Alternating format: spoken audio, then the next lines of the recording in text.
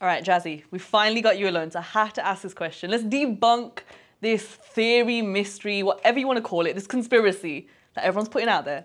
There's something wrong with you and Sukshinder Shinda. Because let's be honest, that duo, iconic, legendary, the songs you guys put out there still bang to this day.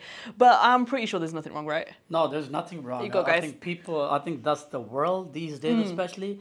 I think back in the days, it was there, but it wasn't that much. Now it's just like, oh, cha, ye aapse ji gal nahi karte?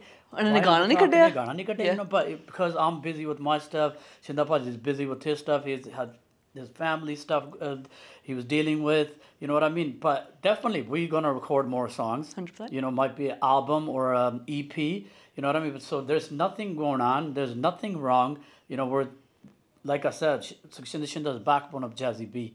You know what I mean? And I remember meeting him first time, like back in Canada, '89.